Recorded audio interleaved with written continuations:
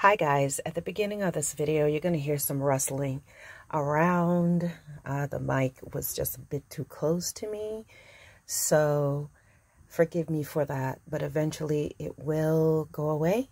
So if you can just be patient and just kind of ride through that with me, then we can move forward. All right, thanks.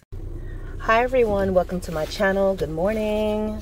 I hope y'all are doing well. I'm thankful to those of you who are subscribers to my channel. Those of you that just listen, thank you for stopping by from time to time. I also invite you guys to check out my playlist. I have made playlists. I categorize some of these videos so that you can just go and check out certain things. So you can look, see what's there, and you can watch. And or you can just watch my videos as they are uploaded. Thank you to everyone wherever you are in the world. Guys, I just want to talk a little more about something that I think is so important. You know, I used to be a party girl. I used to be someone, I was hanging out a lot. Well, I wasn't hanging out, but I loved to go out. I mean, that was my thing. And hanging out with my friends and just about what's the next thing, what's going on, you know what I mean? Friday night, oh, I'm not home, I'm going out. And as I said in the past, you know, some people always want to go out with me, dates, stuff like that. That was just my life. And fornication was not far from me. You know, I was definitely doing that. I thought that was all right. You know, basically just knocked everything that the Bible said about it. It was like, no, you know, but, you know, the devil make you feel like you're a little different because, oh, I'm not sleeping around with a bunch of people. I'm committed to this person. And the comparison, right? You compare yourself to other people. As far as, well, this person slept with like 30 persons in, let me pull up from this car. Yeah, you know, it could be like this person slept with like, you know, 9 guys in 2 months, and you feel like you're better because, well, I'm only sleeping with one person. And we're in a relationship. Well, no, it's the same thing, right? It doesn't matter. Someone's, you know, shooting up drugs more than you. You know, someone's shooting up drugs 9 times in a week, but you just shoot it up once. It still doesn't matter. You're still a drug addict. You know? So that was it. But guys, let me tell you, when the Lord came in my life and I surrendered to Him, I was able to overcome all those things. I mean, He took those things from me. It was a struggle at first.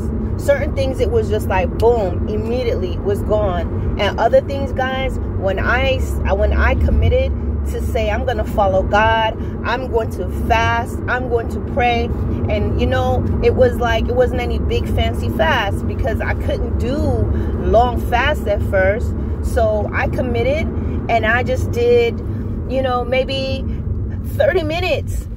And I will tell God what I want. Lord, I want to stop sinning. I don't want to fornicate. I don't want to keep doing this. I don't want to keep, you know, whatever my issues were. I want to change. I want you. Help me. And I did that. Maybe it was once a week, every Monday or something like that. And then eventually I found I was able to do an hour, but I was consistent. And I asked God, and I did the things that I could do, all right? If I want to stop doing certain things, then maybe I need to block certain people. Maybe I can't go to these places that I used to. And if I fell and went to hang out or whatever, I'll ask God to help me. I'll be like, Lord, forgive me. And it was just, but I wanted to stop. So let me tell you, when you commit to God and you pray and you're asking Him and you're talking to Him and you put this flesh under subjection, you're going to stop. You're going to change. And when God is in your life, you're not going to be sinning. Sin cannot remain. It won't. Because it can't remain. Darkness and light cannot be together. And the Lord has turned my life around, and I use myself as an example so you guys can know it's possible. It does not matter what your addiction is or what your sins and things that you may be doing is. God is able. God is capable of stopping you from sinning. You just have to want to. You know, too often there are people who they are just making this excuse for sin, and they keep saying Jesus came and died on the cross so you can sin, so no matter what you do, or no, he came and he died once and for all, which means they take the Bible, take the word, and they twist the word of God saying there's no more sacrifice for sins, and his sacrifice has basically, you know, gotten rid of sin, has abolished sin out of our lives forever. And that's not what that scripture is saying. You know, Jesus came not so we can keep sinning and doing what we want to do, but that we can overcome it. You have to understand why he was the ultimate sacrifice. You have to understand, if you're reading the Old Testament, you will see that whenever someone sinned, they had to bring a sacrifice. And they were bringing sacrifice of, you know, depending on what it is. It could be ox, bullock, which is basically any sort of livestock, okay, with the exception of horses. You know, they're not doing stuff like that, but it will be like goats, oxen, whatever other cattle they say is acceptable. There will be pigeons, I believe, or turtle doves, okay. They will bring those. They'll be bringing an ephah of barley, all these different things, right? So whenever they would sin, the person will come in and come into the tabernacle where the priests are. They'll stand at the door, okay, if I'm remembering, okay, I may be messing it up. They come to the door, and the person will confess their sins, and they'll put their hand on the top of the head of, let's say they have a ram or a goat, okay, and the person will say, let's say their thing was they committed some sin, I don't know. They put their hand on top of the head of that animal and will confess their sins, okay, what they did. The priest will be there also, okay. And what that person will do, let's say, you know, I lied. I told a lie and I was caught in a lie. And they will be asking for forgiveness for that. And they'll confess those sins while touching the head of that ram. Okay, the goat. And then what that person will do once they have, that will be considered like transferring their sins, right, to before God and onto this animal. Then that person would now cut the animal, slay the animal at the doorway. The priest will then come, and the priest will collect the blood of the animal as it's spilled in these bowls. Then what the priest will do, now the person have said what they've said, because they can't go any further than that doorway of the tabernacle to confess their sins. The priest will then take the spilled blood, take the animal, quarter the animal, put it on an altar before God. Also take the blood, sprinkle the blood around the altar, put some of the blood on different parts of the altar and all of that. Then burn it before God on behalf of the person that has sinned. Then what they'll do is they'll take parts of the animal, I guess the ashes or whatever is left, put it outside the camp. This was a process of sacrifices for sin. And imagine the person do this again, they have to go find another animal. They have to make sure that animal has no spots, no blemish. So they have to check all of that, make sure there's no spots and blemishes, go through that, bring it again, say that they're sorry again, transfer their sins to the animal, slay the animal, spill the blood, the priest catch it in the bowl, quarter it up again, put it in certain areas on the altar, then burn it and put the blood, sprinkle the blood around the altar, all these different things. And someone else sins, oh, get a turtle dove. Now they're going to get a turtle dove. The person confess their sins. They have to excuse me, they're going to now wring the neck of the turtle dove. Then they're going to cut the turtle doves in different sections. All this. Come on. So you see what was going on, right? Messy job. Constant. Animals just dying on a regular basis. And it was not working. People were still doing what they need to do. So God sent his son Jesus as the ultimate sacrifice.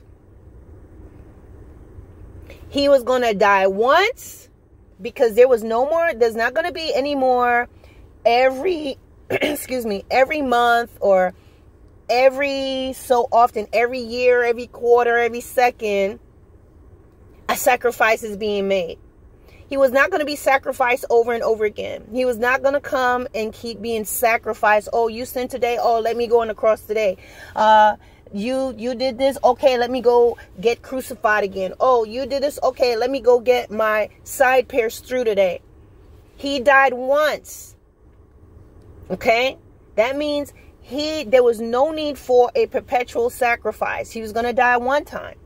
And he was going to die for all. Because remember, when they were doing their sacrifices, those sacrifices for sins, that was only for the children of Israel. That was them. There was nobody else. That was specifically laid in the laws of Moses, and those were the protocols that they followed, the guidelines for sin.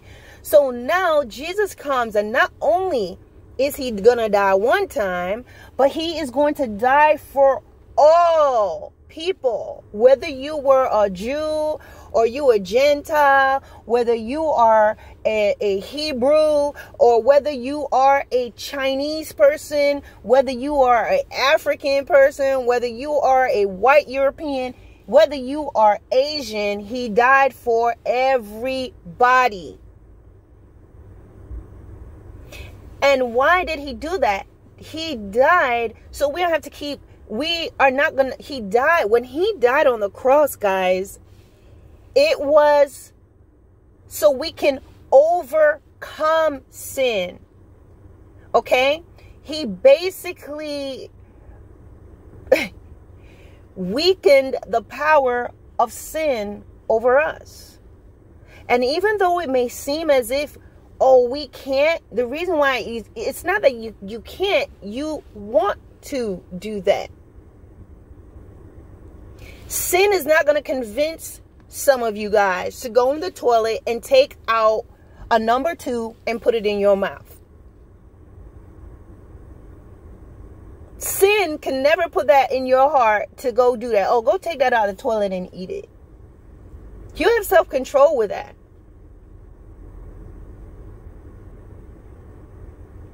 Because that's not what you want. But depending on whatever it is you want and you desire, that's when it's going to be a struggle. Not because it's so much more powerful than you, but it's what you like to do. It's what you want to do. If you're a person you like to fight people, it's not that you can't curb your anger. You like to fight. You like the feeling of rage and carrying out your actions. If you're a person you struggle with your flesh and you struggle with fornication, adultery, whatever, you're not going to do that with just anybody. It's ironic how people will say that they can't overcome sins and they can't stop, but they're very specific in what they're doing. You're not sleeping with an old grandmama because that's not your forte. While some of you, it may be. You're not sleeping with any person. You're looking for a certain build, a certain type. Unless you get to the point that you are so whatever, you sleep with anybody, because there are people like that. But they didn't just get that way. The reason why sin is a struggle for some people is because it's what they want to do. So they don't want to let go of that. They don't want to let it go. And so they choose to now make it appear that it's okay to do it because they want to be able to sin comfortably and not feel any guilt. Sin really changes your mind. That's the danger of it. People, when they take drugs and they take crack, they change. They don't know what they're going to do. And that's the same thing. You know, people can look at a drug addict, someone who's strung out on drugs. Oh, this is so sad. You see them looking like a certain way. But you know what, guys? That's a different sin, but it's the same outcome. People who are talking about you can still serve God and you're going to go to heaven no matter how you sin. No, they strung out on that crack called sin. And what it does, when you see someone that's strung out on drugs and crack, they're walking around thinking they look normal, but they don't. They'll do anything. They'll steal. They do anything. They'll lie because they want to get that next hit. And that's what people who believe that they can sin and still go to heaven, that's what they do. They cracked out. You're looking at a straight crack addict on sin. Crack, not crack the drug, but they are cracked out on that OSAS. They taking that OSAS. And that OSAS is going to tell you that, oh, you can do anything and still make it in.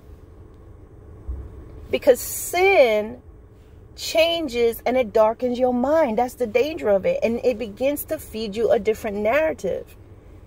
And so you'll see these individuals living their life, doing whatever they want to do, doing sinful things, right? And then telling you they still gonna make it in. It's the same thing as when you see someone who's on crack cocaine trying to convince you that they're not high and everything is normal. They think they're fine walking around. But we who are not drug addicts, you can look at them and see they're not okay. And they'll tell you anything. They'll say anything. They'll try to act normal. But you can see that they've been cranked. And guys, that's what it is with sin. Jesus did not come to die for sin to make sin okay. Sin carries certain characteristics that's described in Galatians chapter 5. You start at 16. He tells you the characteristics of the flesh. It was manifest. The ways of the flesh are manifest. The works of the flesh are manifest, which means it's going to come out. You're going to see it. No matter how a person tries to act like, oh, they're not, or they're a certain way, you're going to see it. It's going to come out in their actions, their words, what they do. Okay? And it tells you who does these things cannot enter into the kingdom of heaven. And the Bible tells you straight up, sin was an issue. Sin is always an issue. God hates sin. That's why there was so much sacrifice of animals in the days. So Jesus came to die one time and for all. That means sin does not have the power over us as we may make it seem.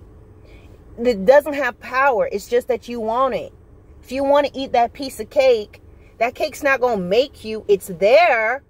But it's up to you if you're going to go in the store. It's there if you're going to go to the storefront and look at it and then go in and then, oh, I just want to smell I just want to smell the bakery. And then, oh, I just want to, just put it on my plate and look at it. And then, oh, all I'm going to do is sniff it. Oh, all I'm going to do is just take one bite.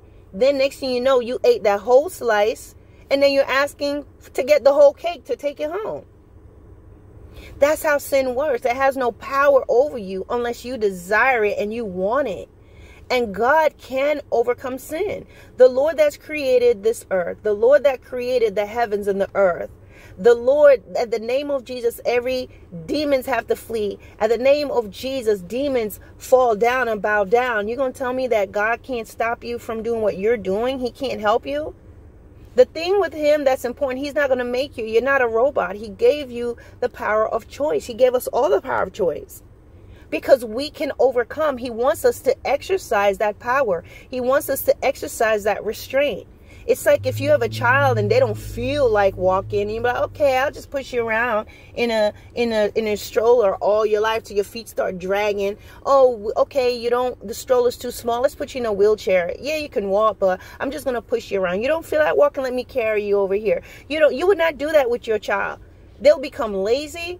Their muscles will begin to shrink. They will get weak. And in case of anything, they can't run. They can't run to protect themselves. They can't do regular things. And that's why that is why God is not going to just snap, poof, take the sin, you're gone. No, he wants you and I to understand that we can overcome it by doing certain things. I've given you the power. I've already died on the cross. I've already paved the way. You have the authority to overcome this thing, because we're spiritual beings.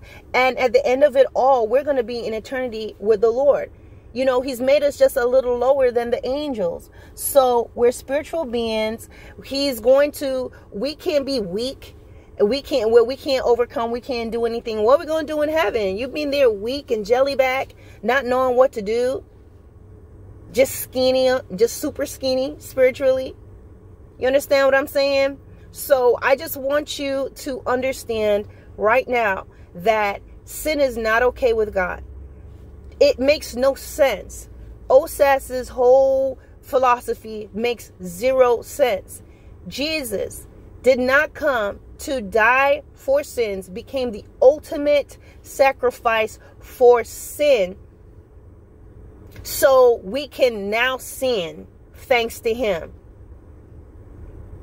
The Bible says God is light, and in him there is no darkness at all. If we walk in sin and claim to know him, we lie, and the truth is not in us. God is not going to tolerate any unclean, any darkness to enter into heaven. And there's nothing in the Bible that says the exemption is going to be people who get to know me. The exemption, only those who belong to the devil are going to go to hell. But those who belong to me and are sinning, they're still going to enter in. God hates sin. Jesus was the ultimate sacrifice, because the sacrifices of old, how they were doing it, was perpetual, and it was going on, and it was not changing anything. Jesus became the ultimate sacrifice, where he was going to die one time versus annually, versus monthly, versus daily, as it was back in the days where people had to keep bringing stuff for sin. And he died for all people. It was no longer just sacrifices for the children of Israel only, but for all the world.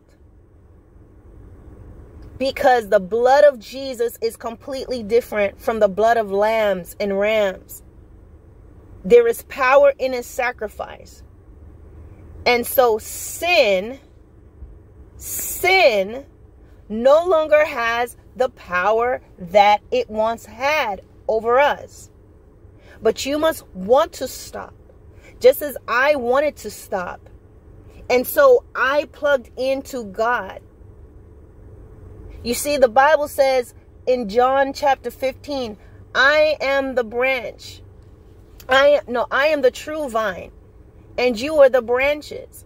He who abides in me, if you do it, he who abides in the vine, basically they're saying, and you bear fruit, then that's going to be good for us. The Father is going to prune us, and we're going to be able to produce more fruit. But anyone who is in Christ who does not produce fruit, they're going to be cut off. So there's a lot of people who say that they're in Christ, but they want to stay as they are. They're not willing to change. They want to be in the vine and thinking they're going to get a free ride. But if you are not producing fruit, you're not producing the fruit of the Spirit, which is going to come through obedience to him, which is going to come from really submitting yourself and saying, God, this is what I'm doing. I want to stop doing it. Stop doing the stuff that you're doing. Pour out the alcohol that you may need to pour out.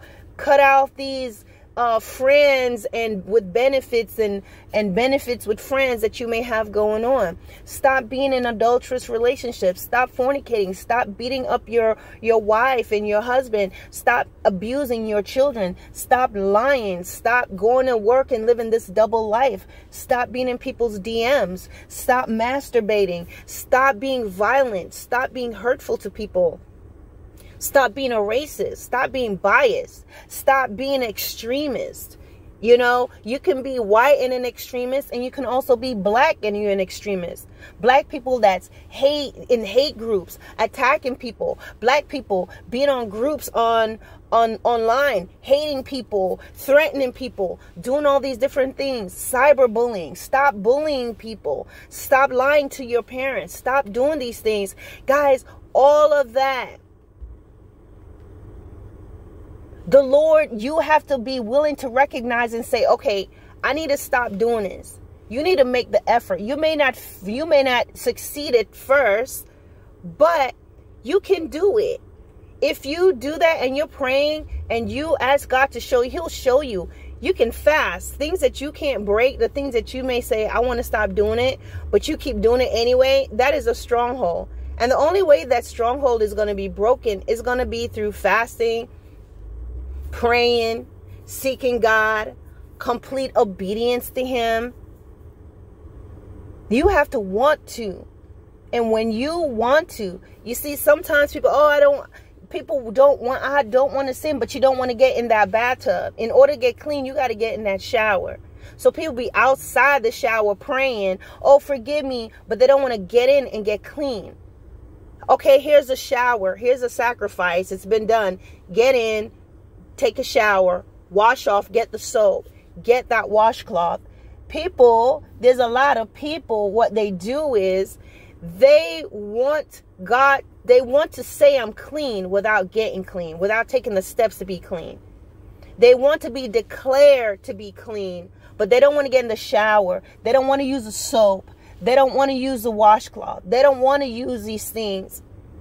They just want to be declared clean. And there's a lot of people, they wanted to be declared to be children of God and they're going to get into heaven.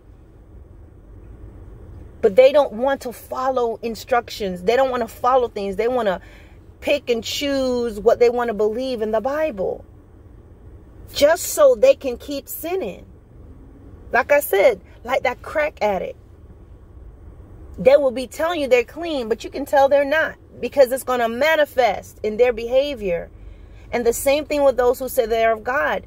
It's going to manifest. Now they're so desperate to sin that they're going to try to say the Bible says I can sin. You are looking at someone who is cracked out on that OSAS. And I'm not trying to insult anybody, but this is serious, because if you die right now in your sins, you are not going to heaven. You are not going to heaven. The Bible does not condone sin. People who are believing that they can still go to heaven no matter how much they sin,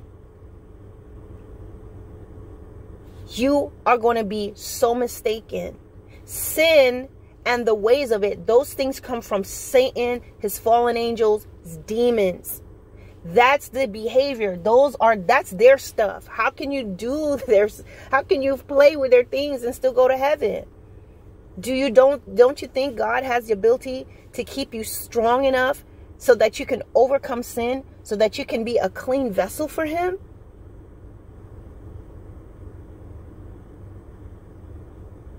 It reminds me, you're growing up and you're in the shower and your parents tell you to go bathe and you don't want to bathe. So you go in and you run the water and just standing there forever. And then you come out and you're like, oh, I showered. And your mom and your dad know you did not shower, because they can touch your skin. They can smell your hands and skin. There's no soap.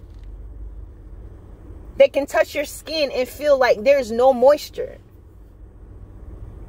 Now they got to tear your little behind up and stick you in there. Now your whole butt stinging because you got spanked and you're in the shower now when you should have showered in the first place. They go in there and the washcloth is just dry. The soap bar or whatever is just dry. You ain't been in there. The rug is dry. And that's what a lot of people will try to do with God. The Lord is more than capable of changing you. This is an almighty God. You have to want to let go of it. When he came and he died once and for all, it's because he was not going to keep dying every minute, coming back down and say, oh, you lied, let me get on the cross. He's not going to do that. He only needs to do it once. And he did it for all people. And we can overcome. And if you read Colossians chapter 2, you will see that he made a spectacle of sin. We now have power over it through his blood, through his name, through the mighty power of God, through his ultimate sacrifice. We can overcome. Even if it's a struggle at times, you being consistent in prayer and in fasting and in seeking God and in closing out those DMs and in cutting off those people and stop going to these places and stop going to Netflix and chilling. You have to make some effort. You have to show God that you are trying. And even if you're weak and you come up short, he'll help you because he sees that you're trying. You really don't want to. He will help you even when you want to. You don't want to, but you want to, but you really don't want to. He's going to help you.